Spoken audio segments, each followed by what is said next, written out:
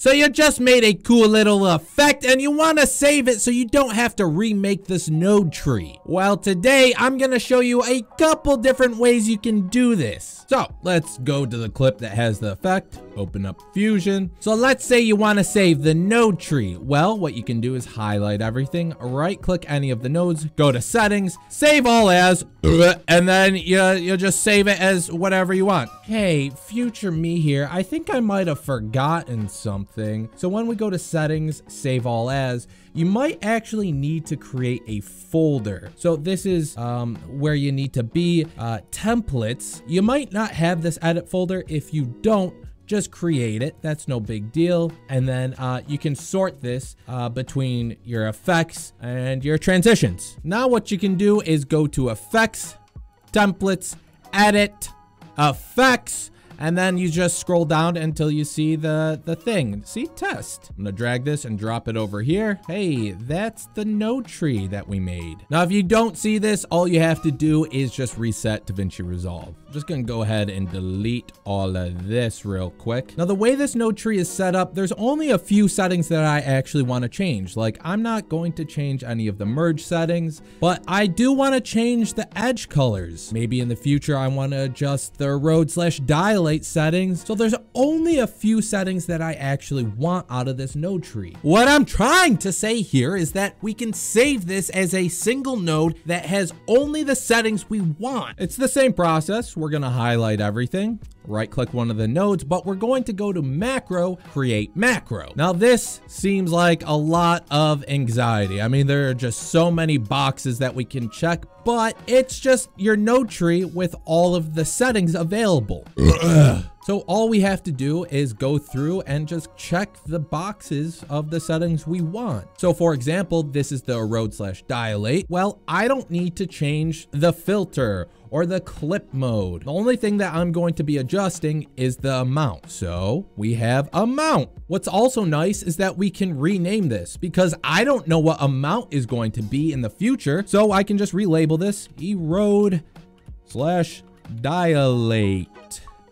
I spelled that wrong. Dilate. The next node is the edge detect. I only want to change the edge color. So we're just going to find edge color. Hey, this is the red, green, and blue. Let's just check all of those. Next, we have the merge, and we have a background highlighted on it. That's because we're plugging our media node into the background arrow. So you just go through and check all the settings that you want in your macro. Then you can come up here and name it whatever you want. So I'm going to name it test. Go to file, save it as a test. Now when you hit shift space, we can type in test. There it is. And we have our test macro. Now here's the thing. Our node tree isn't optimized well. Our media node is getting plugged into 3 different nodes. So if I delete all this and add in the test node, nothing happens. Well, that's because we got to take our media node and connect it to the other 3 arrows. This doesn't look good. This is a mess. Also, I only added the edge color for one of the edge detects. So if I wanted to change both of them, well, I'd have to add the other edge color. And that's kind of annoying that we have to change 2 different settings so that we have a uniform color. My point is that we have to optimize the node tree before we make the macro. Guess what? If we scroll over here, I already optimized it. The main thing is this pipe router. Our media node gets plugged into it, and then we use the pipe router to split off into the 3 nodes that we connect into. So to add this into your pipeline, all you have to do is hold Alt and click.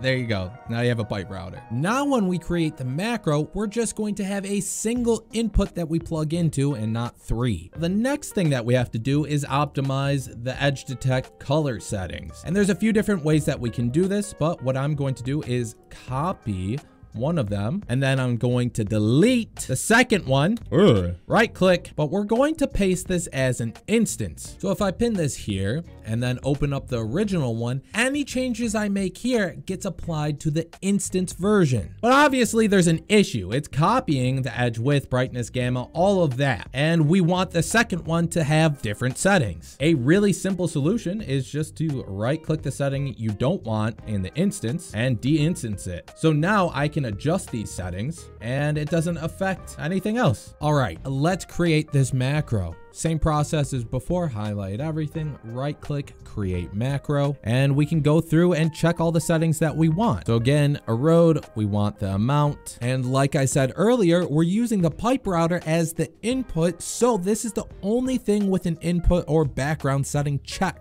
Now with our edge detect, we've linked the color settings, so we don't want to mess with the instance version. We only want the color settings from the original edge detect. I'm going to label this one test 2, file, save as. Let's delete all of this. And then when we hit shift space and type in test 2, check this out. Hey, we got a single input, and look what happens when I change the color settings. It's uniform. Now, if you noticed, when we saved this, it didn't get added to the effects. So you can only access test 2 in Fusion. But what if you want just a drag and drop effect in the edit page? Well, let's right click somewhere, edit macro, find test number 2, go to file, open, find test 2, there it is. So we're going to copy this and then go back to Fusion here. Scroll down until you find templates.